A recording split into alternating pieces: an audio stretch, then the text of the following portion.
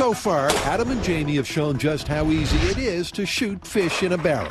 Wow! It turns out they could have proved this myth blindfolded. The shockwave alone is enough to turn any fish belly up.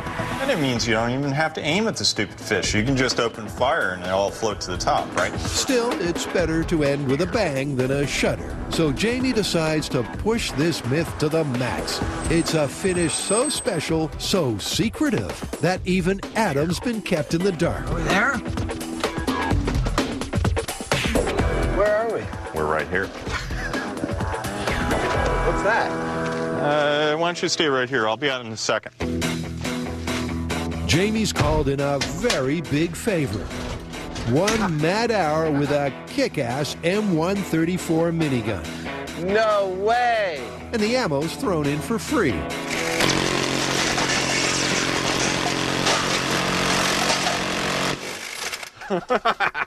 Thank God for that. Wow! This state-of-the-art assault gun shoots up to 3,000 rounds a minute. That's 50 bullets every second.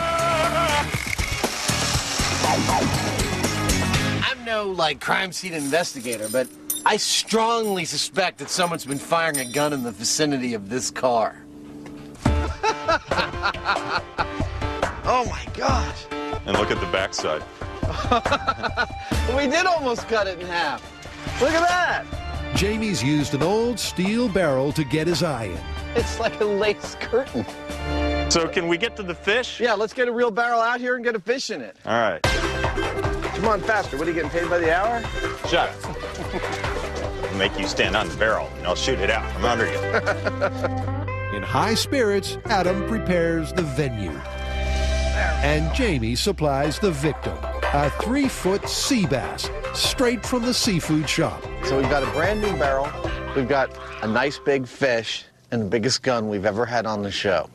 We need to stress that no fish have been or will be injured in filming this myth. They're mostly blown to pieces. Fish in a barrel. In 3, 2, 1.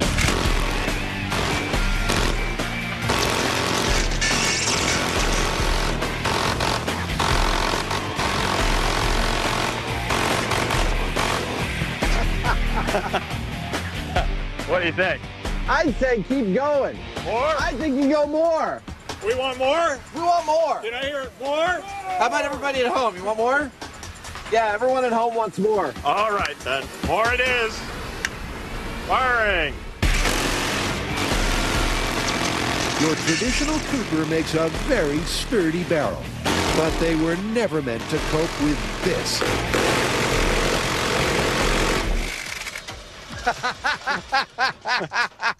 Safety's on. Double safety.